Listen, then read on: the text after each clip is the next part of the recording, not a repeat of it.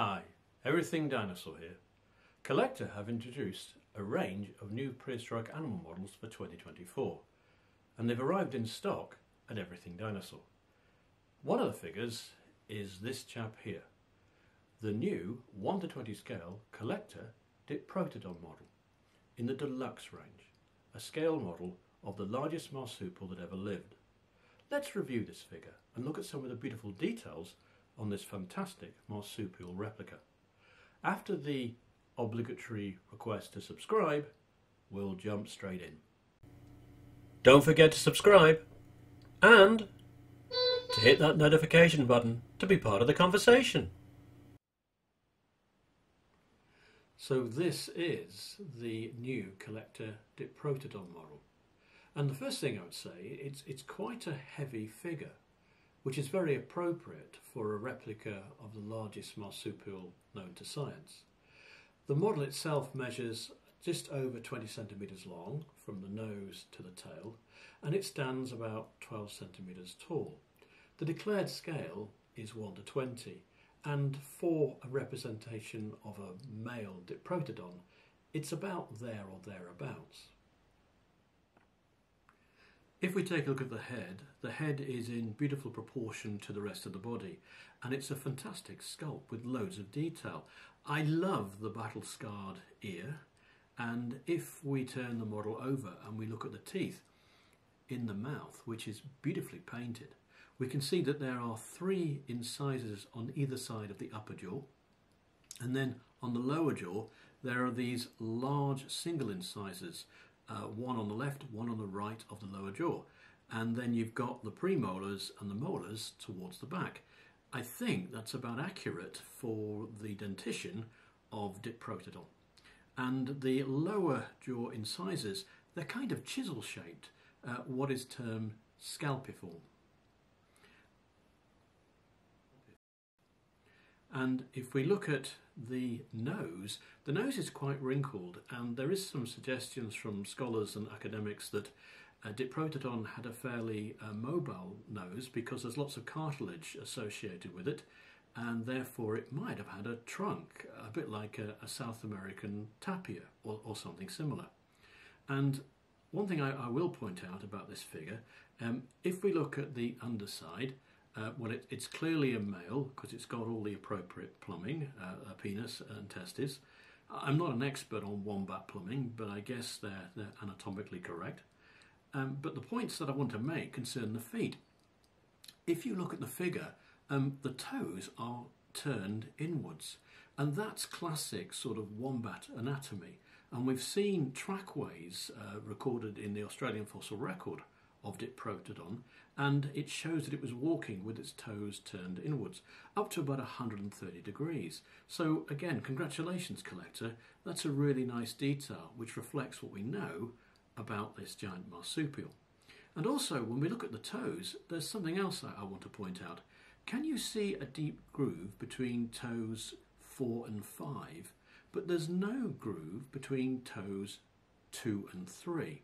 You can see the same on this foot as well. There's a deep groove separating most of the toes, but there's nothing between toes 2 and 3. This is because Diprotodon, like wombats and other closely related marsupials, they actually have fused toes on their hind feet.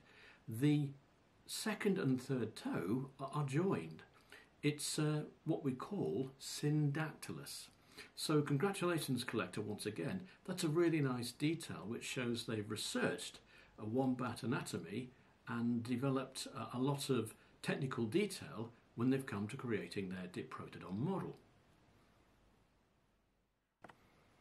If I turn the model this way, can you see a red wound just on the side of the cheek there? That's a wound which was probably made by a bite from another male Diprotodon. Scientists believe that these animals indulged in what we call intraspecific combat. That is, that males fought each other, possibly for mates or for territory, or maybe for social status within the bachelor herd or something like that.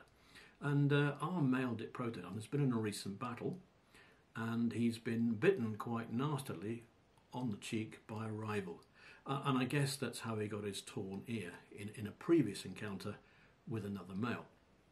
And in terms of other types of detail on this figure, and scars in particular, if you can look at the rump, there's a very faint sort of scar just on the top of the rump there, on its left side.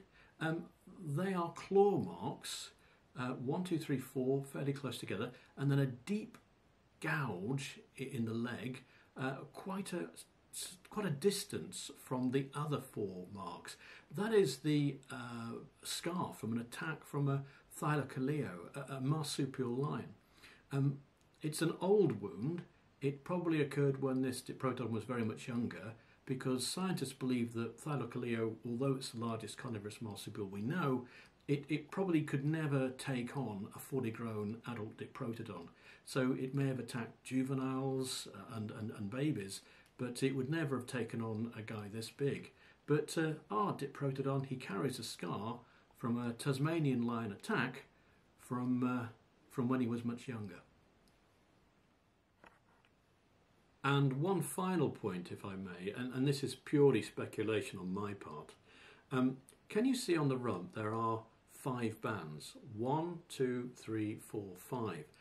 These markings remind me of a thylacine, the Tasmanian tiger.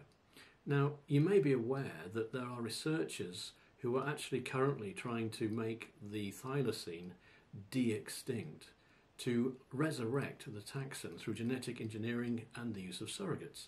And perhaps this CollectA Deluxe Diprotodon model, it's kind of like a clock. Each band represents 5 years. And today is 2024, and it has been speculated that within 5 years, scientists may have created viable thylacine cells in the laboratory. So perhaps this wonderful CollectA Deluxe Diprotodon, a model of an extinct marsupial, is kind of like counting down the years to the next 2029, when we might have thylacine resurrected, at least in laboratories. So there you have it. Everything Dinosaur's brief review of the new for 2024 CollectA Deluxe Diprotodon model. Now, we posted up more information about this figure and the other new figures that have come up from CollectA on the Everything Dinosaur blog. I'll put a link to our blog in the video description down below, so you can check out more information about these amazing prehistoric animal models and the CollectA model collection. I'll also put a link in the video description to the Everything Dinosaur CollectA Deluxe section of our website, so you can peruse the range and perhaps pick up a model or 2. On that note, I hope you've enjoyed this short video review. Thank you for watching, and one more thing. Thank you